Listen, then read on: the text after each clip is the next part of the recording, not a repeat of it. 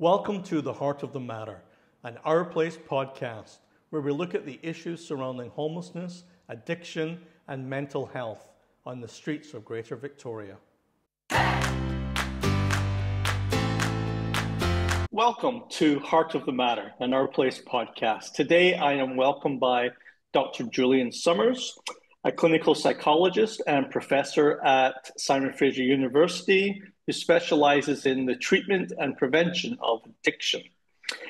For the readers that might not know you or know your reputation, could you tell us a brief overview of your work in this field?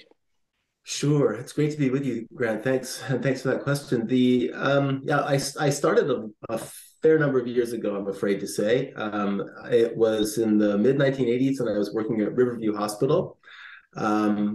And my academic mentor was a guy named Bruce Alexander, who worked in the area of addiction and had run a series of experiments that are known as the Rat Park studies for people that are sort of in this field. And I was right away fascinated by addiction, because then it was a very little understood phenomenon. The thinking across the board was that people became addicted to various things because of some fundamental difference that they had in their brain, and that they remained addicted because they were unwilling or incapable of tolerating withdrawal symptoms. And so it was this vicious cycle, all set off by some kind of brain abnormality. And even then, there was really no evidence to strongly suggest those things, because people were quitting heroin, and some would go through withdrawal, but some would say that's like sort of a flu.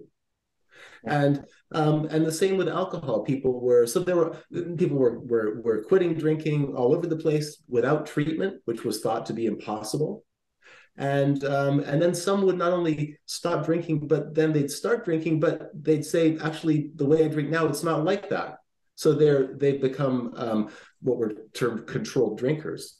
And all of these things were deeply divisive in the field. Some people would say, you're lying. You're making that up. It doesn't happen. Can't be. So I was fascinated not only by the phenomenon, but by the culture of addiction. And I thought I was coming along at the right time, because I believed that, this is good, because somehow during my career, we're going to sort out all these things. We're not going to behave to each other like this anymore. And we'll be able to move on and use some of the knowledge that was already becoming apparent, which is things like people quit. People quit when meaningful parts of their life change. And literally they have better things to do. That's part of what was shown in Bruce's Rat Park studies, that rats in social settings showed a strong preference for food over morphine solution. But if you put them into isolation, they switched. And you could switch them back and forth and so even if they became dependent, they needed more they ingested more, presumably having become tolerant, and then put them into Rat Park, they would stop, contrary to this withdrawal is driving addiction theory. So it was just really fascinating stuff at the time. And in some ways, we haven't really progressed too much at all, at least in how we support people who are living in poverty and who have addictions. We really haven't absorbed much of what we knew even back then. Yeah, because it's interesting. I mean, I tend to see on the streets right now a lot more psychosis. And yet the people who are testing the drugs are telling me, maybe the drugs are stronger because of fentanyl and stuff like that. But like, for example, crystal meth hasn't changed that much. And yet so they're kind of in denial about the psychosis we're seeing, but we're seeing it. We know it's there, but it's like there doesn't really seem to be an answer. No, and we've focused a lot on answers that are very close to the scene of the crisis. So we focus on obviously, if there's a poisoning and someone needs resuscitation, we have naloxone. Now anyone who's even remotely in contact with addiction, if they know one thing, they know about naloxone. And Yeah. hopefully they also know how to administer naloxone, right? But that's where but how many people have been, focused in an equally intensive way about how do we prevent addiction? Yeah. Right? Almost nobody. No, we don't. Yeah. It's not even. And the excuse is always, well, we don't have time for that. Well, we need to make time for that, because the focus on harm reduction. And this was after working with Bruce, I worked with a guy named Alan Marlatt. Alan wrote the book called Harm Reduction. I came along when he had returned from Europe, and he was just smitten with this approach that they were taking, which involved meeting people sort of in need. This is during HIV/AIDS. This is like late 80s, early 90s. And they were doing things like handing out needles at night in sex work areas and places where people were really very vulnerable, and stuff that could not be done in the States, which is where we were working at the time in Washington. So he brought this idea back, and we ran with it because it was fantastically important, and represented something new. There was something we could do. This whole concept in addiction of meeting people where they are. I know it sounds like, of course, everyone should do that, but we don't. We still don't do it. And back then it was even less common. So that area has flourished, but it's become now a bit of a behemoth. Harm reduction, I mean, because if you think about what is harm, like think about harm reduction in another context. If you want to get in great shape physically or something like that, you want to just feel really good in your skin and whatever that means to you, then you got to pursue that image. You go into the grocery store and you walk down the chips aisle and you see the Ruffles and the Cheetos, things you used to buy, and you say, no, now I'm not going to do that. Okay, that's harm reduction. You're reducing harm, but there's no amount of resisting Cheetos that is going to turn you into an Adonis. You need a vision of where you're going. What's the plan? So, we are rudderless now in this. We have people who are defending something they call harm reduction when really what they mean is it's what we do. So operating a consumption site, if you talk about somehow doing us out of business, which is, I think, what most consumption sites actually wanted to do in the first place themselves. But if you talk about taking away our funding or doing something else, you're against harm reduction. Well, I mean, no, not necessarily. Portugal made their huge and much talked about turnaround without a single consumption site in the whole country. But that's only because they committed to providing homes for people. Right? Yeah. It's not against consumption sites. It's how are you going to address the harm of being homeless? And if you're going to address it by enabling people to continue to be homeless, but provide them with a place to more safely consume drugs, that's one option. That's harm reduction. But if you're going to provide everybody with a home or a place such as a therapeutic community to then transition into a home, then it's not that you're against consumption sites. It's that you're for a different way of addressing the harm. Absolutely. And I think that's the same thing with, the housing first model, is that the housing first model was 4 stages and we stopped at stage 1. And COVID really showed that, because it shone a light. We housed a lot of people, like our place housed over 500 people, still does to this day. But that really sort of opened our eyes to, okay, we've got them in housing.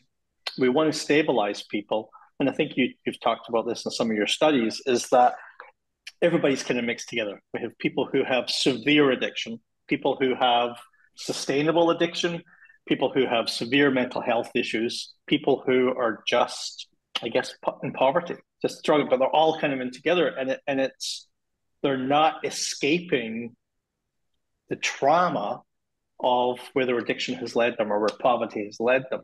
It's just, they're building a community, but they're not graduating to that next step. Yeah, what you're describing is, and I know some of the work of our place, and I think, and what you're describing there is toward the sort of the better end of what are not-for-profits, which is really the backbone of community, led assistance for people. We talk about addiction. Oh, we like it's a ping pong match between justice and medical care. So no, it's not a justice problem. And so someone gets on their soapbox, and we should not be treating this as a moral failing. It's a disease, and then the disease. On the other hand, no, we need to clamp down. And the truth is, it's neither of those. It's a relational problem. You don't treat it in a doctor's office, and you certainly don't treat it in prison.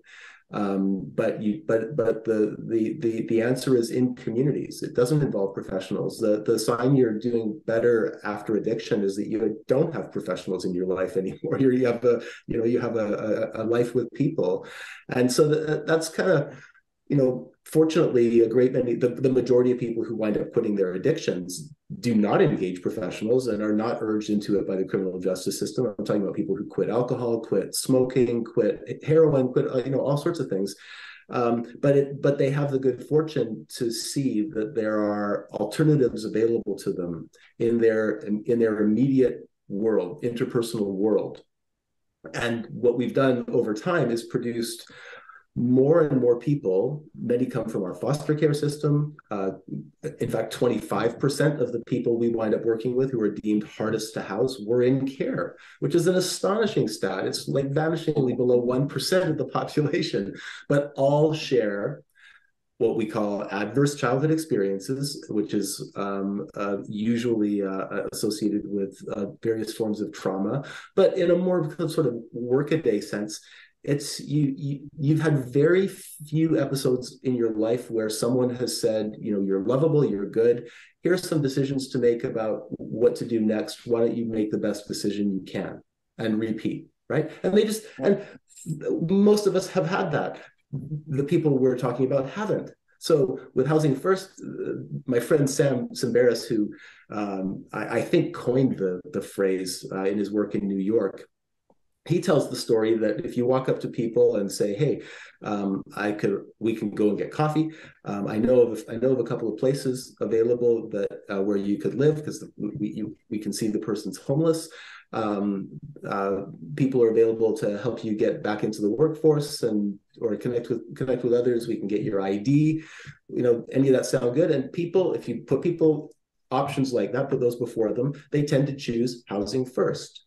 But the point was meant to be, it's about conferring in a sincere and meaningful way opportunities to express agency so that the person can design their pathway. And it doesn't happen overnight, obviously, but they can design their pathway to become members of communities. The 25% or so who have kids under age 18 invariably want those kids and reconnecting with them in some capacity to be part of their pathway. Everyone wants to reconnect with relations. Often, though, that process is fraught because the exit was not smooth. That's often true for Indigenous people we've worked with, who really, in an obvious way, have a yearning for reconnecting with their culture, and yet they've become estranged in ways. It's for Indigenous people also to be in that intermediate space as well. But these also become opportunities if we recognize them. But the way we're talking, Grant, it's just a whole different way of understanding addiction than the one that's leading to what we're calling safe supply and imagining the decriminalization as a grand intervention is going to result in some sea change for people, because it really isn't. Yeah, and that's I was going to ask you about safe supply and decriminalization, because that definitely seems to be the way that we're going. Like this seems like the way the government's going, and yet I always see it as it seems to be short-term thinking. But what are your thoughts? So I've talked to Mom Stop the Harm. And it's heartbreaking when you hear about that. But I always wonder, clean supply might have saved your child's life, but would it have brought your child back to you? That's kind of my question. But what do you feel about decriminalization and clean supply? Yeah, well, referring to people who've lost loved ones is it's hard to say anything and expect that it's going to bring some peace. Given that experience, and the impulse to, imagine a different, a potential difference-making scenario right at that, key fatal moment, right? Choice point. Yeah. That's certainly, very understandable. The rest of us, those that are not immersed in grief, need to think, though, about, well, what about other implications of that? And it's not only what you touched on, opportunity cost. What else could we be doing? But also, what are some of the harms in the population elsewhere if we were to try and implement a pharmaceutical supply in the hopes of displacing illicit drugs? I'll add that the Stanford Lancet Commission, which for me is one of the most important recent documents, 2022 review of the opioid crisis in Canada and the US, 51-page document. They outline a lot of things that we ought to be doing much more of. They caution strongly against profit seeking in the sector. They're referring to North America. They're not trying to, they're certainly not picking on BC, but they might as well have been. And they say of all the things that we ought to be doing more of, again, like 50 plus page report, here are two that governments or people should be really skeptical of. One is providing drugs in vending machines. And the second is introducing a pharmaceutical supply in the hopes of displacing the illicit supply. Those are close to our number one and number two policies in BC. And I believe they are so because they make money for people who've influenced those policies. But back to what we ought to be doing, and how what's being called safe supply. I mean, the term itself, should give people a little bit of pause. If they don't have a dog in this race, they should hear something like that. I've never heard of it before. It has to do with providing opioids like heroin. Yeah, not only that, hydromorph and cocaine and meth, and it's going to be taxpayer funded provision of those drugs to people with addictions, who, if you own a pharmaceutical company, that's kind of like your dream client group, right? People with addictions. They need your product. They'll move heaven and earth to get it. And so somehow coming out of the Oxy fiasco, where pharmaceutical companies went under because of misrepresenting the potential harms of opioids. Now we come out of that and we have a radical expansion as though that never happened. It's astonishing. It's astonishing. There's no place else on earth other than BC that is doing this. And most are in line with what the Stanford Lancet Commission has recommended. In BC, no one is even willing to talk about this. And I've unfortunately had the experience of raising my voice and having my sort of metaphorical head shot off. There's a real intolerance and I think a sense of insecurity related to the policies that we're committed to. And I think people are becoming appropriately nervous that this could all blow up. Why do you think there is resistance? I mean, why, when you look at the Portugal model, and I know that in Portugal, recovery resources, mental health resources were a big part of what they're doing. Why do you think we're not looking at that whole model rather than just taking one little piece of it? It's hard to answer. I can say, because I've searched for answers to this, and having worked with people in the provincial government, the federal government, now for about 25 years, the elected officials change, with them often senior public servants change too. But there's, I think the most likely explanations are that the people making decisions don't actually know what the active ingredients were in Portugal, or in general, what the active ingredients are that contribute to people successfully overcoming addictions and experiencing much greater wellness. And the main thing I'm referring to when I say addiction is the experience people have. I've had this experience myself. Years ago, of being powerless to control something that you know is self-destructive, and day after day, week after week, month after month, same thing, and people start to distance themselves. You start to see, police start entering your life. It's not an uncommon story, and it's getting past that. How do we help people get past that? And that's really, I think, the crisis. There are different forms of addiction, but that's sort of the form that I think is of greatest concern to us right now. That addiction that leads to real self-destruction, and then kind of community level destruction as well. Others are clearly harmed. So we know how to address that. And you're right. The Portuguese, they did a couple of things that we might need to do here in BC, and it'll take us a little while. First thing is coming to some consensus around what our vision is. And they came to the vision that, and this is a quote, it's emblazoned in my brain now: there is, strictly speaking, there is no such thing as treatment without social reintegration.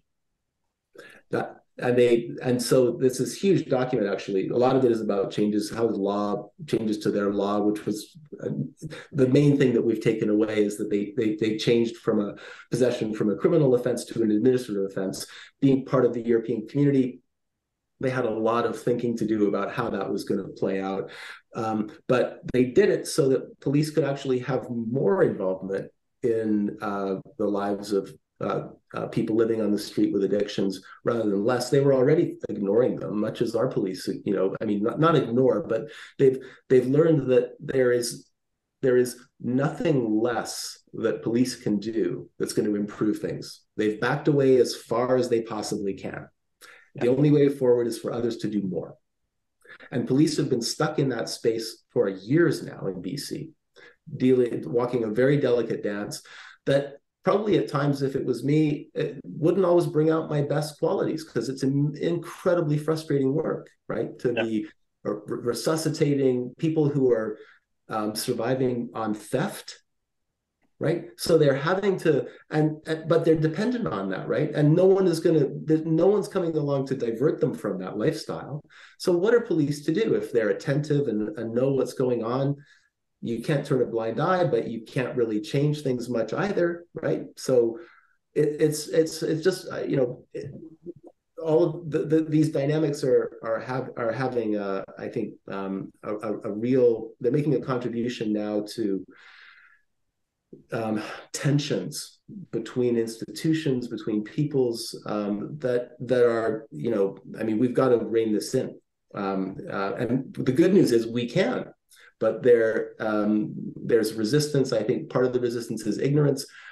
Part of the resistance is, as the Stanford Lancet Commission really pointed out, profit seeking. We have leaders in this province who are influencing policy and who have obvious, when I say obvious, they own pharmaceutical companies' interest in what's happening. So these are unfortunately things that more people need to become aware of, so that we understand how we got here and how we can get out of here. Yeah, I often wonder, and I use this term sometimes, but killing people with kindness almost feels like we have bent over backwards to let people make their decisions. But right now, death is no longer the bottom. I know people who have miraculously turned their lives around after they've died for the third time from toxic drug overdose. But it's like, when death is no longer the bottom, when does the parent walk into the room and say, okay, enough is enough. We have to fix this. I kind of feel like we're constantly in this waiting for someone to make a decision that their addiction is fighting against them, saying, no, we just, we don't want to change. we like where we are. Yeah. The way, I mean, the way you describe that is fascinating, and sort of like waiting for a parent to come in. The you know the parent as savior is powerful, because the parent has wisdom that the child doesn't. The parent knows ways of doing things that the child doesn't. And so in this context, we're talking about people who are at a loss in life. They're in complete disarray, and we're bringing to mind that there is someone who knows ways of organizing a life, and ways of and a way to proceed and do that, and that can provide that. And unfortunately, we're missing that. There is no real parent in this scenario. It ought to be our provincial government in some meaningful way. There ought to be a plan. We recently heard a budget for the coming year. We fortunately collectively have a bit of a surplus, but what we learned is really there was no vision for a better way of being us. It was completely absent. But that's part of what the conversation we need to have. One way we can, as speaking for myself as a non-Indigenous person, one of the way all non-Indigenous people I think can benefit from this is invest heavily in what Indigenous people are asking for in terms of the resources to reestablish communities, because that focus on reestablishing communities, which is, by the way, a very strong obligation in BC of all places on earth, because we are the last to resolve formally, in a treaty sense, relations between colonized and colonizing peoples. So we've got to, we can't dither on this the way we have been. But if we were to invest heavily in responding to what Indigenous people say they need to re-strengthen communities, that would go a long way toward providing opportunities for the disproportionate number of Indigenous people who are in urban areas and homeless with addictions, because they would have stronger communities that actually very much want them to be members. That lesson needs to radiate to every other community. And to some extent we have it, and there are more strengths in non-Indigenous communities throughout BC than there are in many Indigenous communities, which is why I put the emphasis the way that I did. But we have to become more attentive to what those strengths represent. Our recreation centers are, those should be the last to close in a pandemic, not the liquor stores, right? There should be the places where we can be together. And if we can't be together in some way that is provided for, what are some alternative ways? But don't let it simply be left to everybody to sort out for themselves. We need to be together. We need to be working together. And, a big part of what Portugal invested in were therapeutic communities. Places where, there's a variety, but and I don't need to tell you this, you're steeped in it, but for others, they come in various flavors, but they tend to provide for the people who've been on their own for a number of years, maybe never had a family, maybe never really had steady work, an opportunity to become part of a collective that's committed to an approach to living and an approach to working. Most of the people we've worked with are in their mid-30s. They have decades of life ahead of them. Most want paid work, and they're fully capable. So therapeutic communities are places where people can establish a sense of fellowship, a sense of traditions, a sense of who could, the voice of a parent. What are some of the things, if you could be, shown, a way? And then they tend to leave, but only when they have a fairly secure way of making money for themselves and a place to go and live and a community to be a part of. Right? We can do that. We can do that. Yeah, and I think that our New Roads Therapeutic Recovery community, that's the hope end of our spectrum. And the guys that are in there, it's a 9-month to 2-year program. and the results were remarkable. And it's community focused. I mean, it's the peers. I mean, they're listening. There was I just interviewed a graduate who's now working for the Coast Guard, and he had sort of lost his family and his life was right downhill. And he spent 10 months in the roads, and now he's working for the Coast Guard and doing really well. And it's just so hopeful and wonderful to see. But, and as he's talking about it, so much of it is that peers, the peers together, they're talking about their traumas and stuff like that, but that positive influence they're getting from each other. There was a young man who's off getting a face tattoo lasered off because it's highly offensive, but that let him fit in with the group he was with. It wasn't a good group for life, and now he's with a more positive group, and he's like, yeah, I want to make this physical transformation as well as the internal transformation. And so we really see the hope there, and we're hoping that the government will fund it for us. But it's all about that community. Now, of course, we've got a second stage house they go to when they graduate. So we've got it so that when you leave, you've got a place to live, you've got a job, you've got reconnection with your family, if that's a positive thing for you. A lot of times that's the motivator for so many of these men. So it is, and then the skills necessary to maintain all of that, and when I talk to the guys when they graduate, see that, because it really is like a physical and mental transformation that you see, and you're like, oh my God, why aren't there 100 of these, all across BC? It's quite remarkable to see. With any luck, we'll have as many as we need for everybody that can benefit from them, and then we'll move on to we'll repurpose them. That's actually a conversation they're having in Alberta already. They've implemented 750 therapeutic community units, therapeutic living units, and there are more online, and they're available for free, and it's immediate access, all along the lines of vocational readiness. Units for men, units for women. There are, I forget the number, but there are Indigenous run communities as well.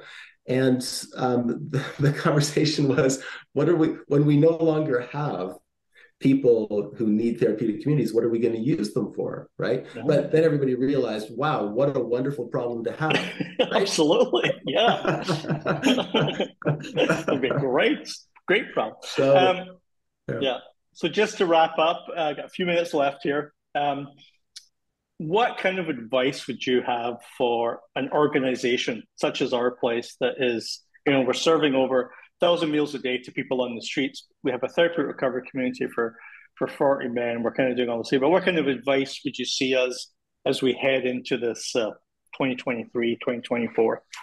Well, the probably the first, and this is thinking from a clinical perspective, is make sure everybody is taken care of. All the people who are providing care, make sure all of them are supported. These are extraordinary times to be called on as a caregiver, in the fullest sense of what that means. And so looking after each other and ourselves is the first priority. Put your oxygen mask on first. But in relation to sort of broader discourse, I think looking for opportunities to ally organizationally and individually with movements that represent sound progress into the future. So we don't, for instance, have communities of practice in BC between not-for-profit agencies, other than those that exist informally. And I think, and as a result, that means that organizations need to provide their own employee professional development. They need, and you can, this is for people listening, you can imagine the diversity standards and approaches, and just a means, the ability to do that. And so, anything that can allow us to pool, concentrate the opportunities for professional development centrally, so that they build on the best knowledge of contributors to that endeavor, which would be drawn from the not-for-profit sector, but basically so that everyone gets the benefit of the best of what's available, that everyone is able to provide similar standards of support no matter where they work. Because I meet people in downtown Vancouver or in the region who want a service that's available locally. They become stable there. They're not from here. 85% of the people we've worked with were not in Vancouver even 10 years earlier. They migrate from around BC, and this is while they're homeless. But they want to relocate. But right now, our not-for-profit sector is supported so diversely that we can't assure someone that they can go to Williams Lake from Maple Ridge and receive something similar, right? Like there's just that's fanciful. So working together toward also being able collectively to use the knowledge that exists in the not-for-profit sector among people providing services, so that the people who are least well off are not only supported in ways that need to have gaps filled, like therapeutic communities, but so that the people in our not-for-profit sector are able to provide the quality of service that they're capable of consistently across different organizations, and yet are very rarely funded to do. You've been listening to the Heart of the Matter podcast. For more information about Our Place and the vital programs and services provided to the Greater Victoria community, please go to www.ourplacesociety.com. Our Place is a registered BC charity. You can donate by visiting the website or by calling 250-940-5060. Help us to bring hope and belonging to those in need.